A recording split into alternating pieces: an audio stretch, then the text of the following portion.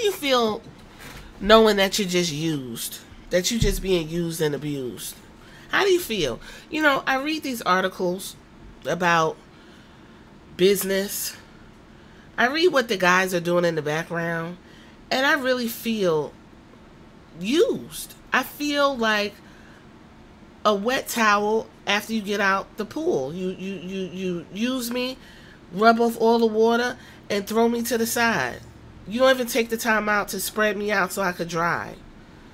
I'm really grossed out and sad at the way all of this WWE mergers and all this stuff is taking place. It's really sad, and it really says a lot about, oh, we family and WWE together forever. These folks don't give a fuck about none of us. But I still want to enjoy pro wrestling. Something inside of me says, just enjoy it. Don't think about what's happening in the background. But then when the shit translates to the screen, when there's lackluster writing, no one puts any effort into anything anymore, they make you feel like a fucking idiot for simply sitting there watching it. I do feel like the way Andrade felt when Carmelo Anthony came up to him after he lost the match with LA Knight. Put the fries in the bag, bro. You washed. I feel washed. I do kind of feel like an idiot. I'm reading this article, and the way they talk about how Netflix and WWE merging is somehow good for us. It's not good for us. If you look at what's happening in the pro sports across the board, NFL, the NBA, all the sports, I'm listening to sports fans upset because they can't get access to their fucking sports. My homegirl, we talk about all the time. She always gets into very emotional about her sports, like most people, and that's fine. But she can't get access to the sport. Or when she's trying to access it, she has to, like, figure out ways to avoid paying $90 for a fucking streaming channel because motherfuckers want to bundle ESPN with everything. There's no reason why YouTube TV is almost $90 plus tax and all this other bullshit. No reason. There's no reason why I have to pay so much to stream, even because my fucking internet is exorbitant. Okay, I pay almost $85 for internet because I'm no longer new. It's $49.99 when you're new, but after 2 years, pow, right to the moon. Everything is on the internet, so you can't avoid it. You can't avoid it. Now here we are, SmackDown going to 3 hours.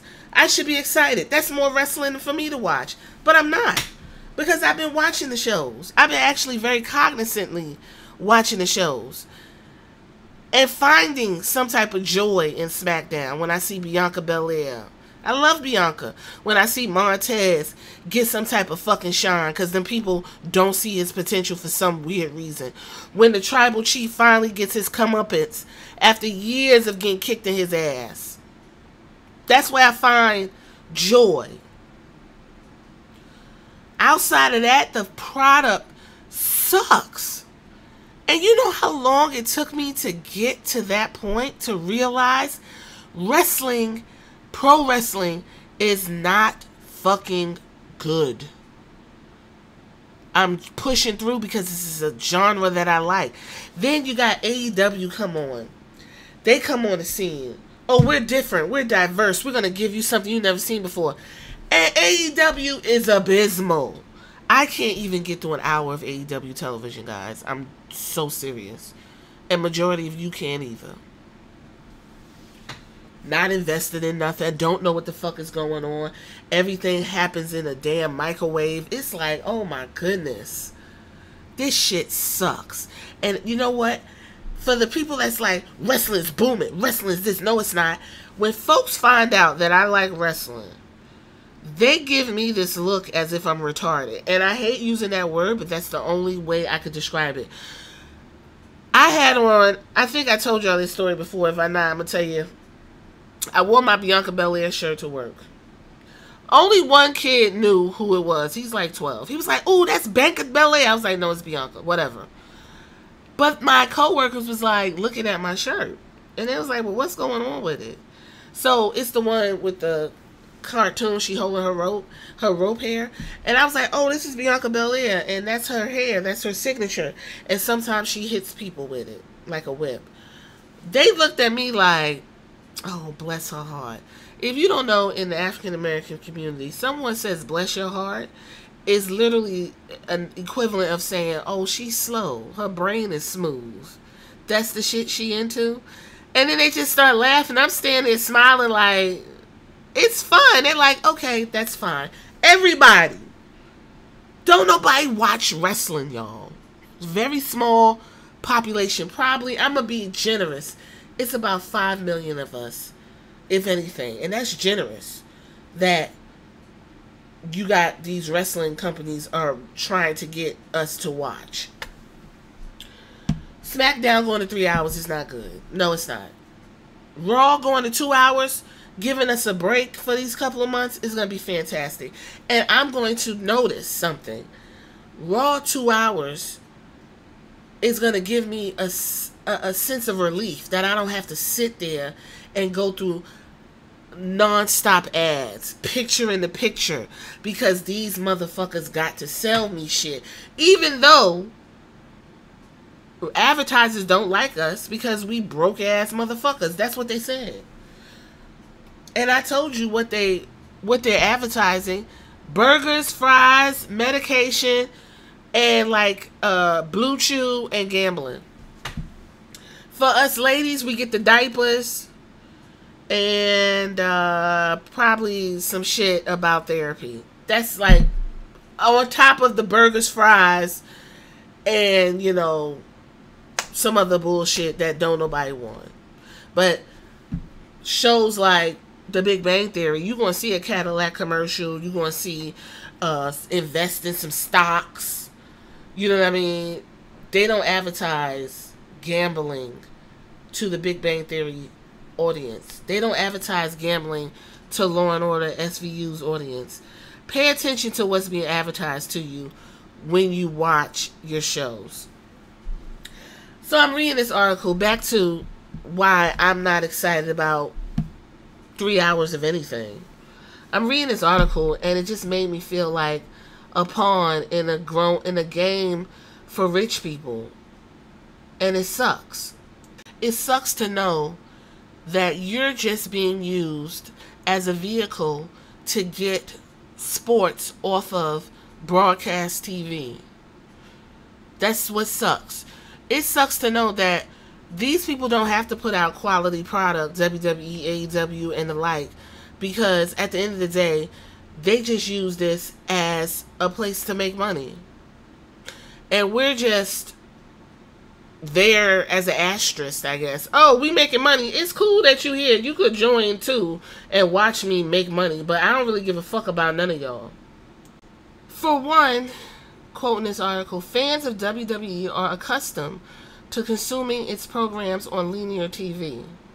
This means they're already used to watching commercials in exchange for access to the show, suggesting that they'll slot happily into Netflix ad-supported tier, which I'm already there.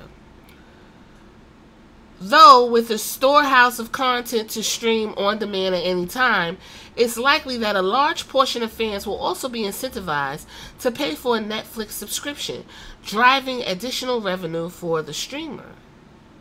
The deal also opens doors to auxiliary revenue streams. I mean, that's all this is about. Sports heads, people that like sports, listen to this shit. This is what you have to expect. So y'all better be paying attention to this Netflix deal. This is going to affect just watching regular sports. And like I said, my homegirl's already feeling the effects, and it's frustrating the fuck out of her, because she just wants to watch football like she used to. Live sports and entertainment organizations, the tides are already shifting away from traditional linear TV.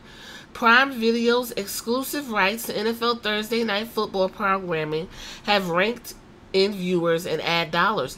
Comcast claims that Peacock's recent exclusive stream of Kansas City Chief Miami Dolphin wildcard playoff game on January 13th, which drew 23 million viewers, was the most streamed live event in U.S. history. Meanwhile, Major League Soccer has teamed up with Apple TV to bring fans on-demand coverage of the sport. And while WWE Raw is not traditional sports content, but scripted athletic content, it aligns closely with this trend. Now, this is the part where they say, fuck you, pay me. These strategies, characterized by offering initial free content to attract subscribers and then upselling premium subscriptions, are proving effective in broadening the viewer base and revenue potential. I said all that to say this. SmackDown, after this last contract, will no longer be on USA. For however long this is, they're going to run their contract out, and it's not going to be on USA. Eventually, all WWE products will be on Netflix. And the only way for you to access it is you will have to literally get the live TV level of Netflix. I went to Hulu, and then I'm going to wrap this up. I went to Hulu, and you used to go watch a shorter version of Raw and SmackDown on Hulu. SmackDown is no longer available on Hulu. If you want to see SmackDown, you got to pay Hulu Live subscription, which is $85. All of that's about to go out the door.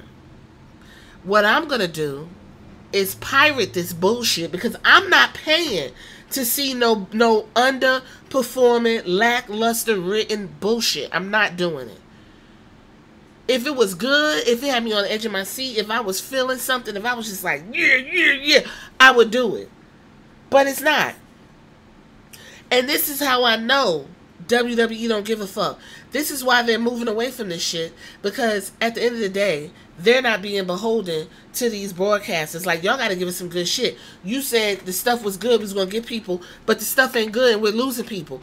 Now on Netflix, there is nobody to speak up on about no ratings and stuff, because it's on Netflix.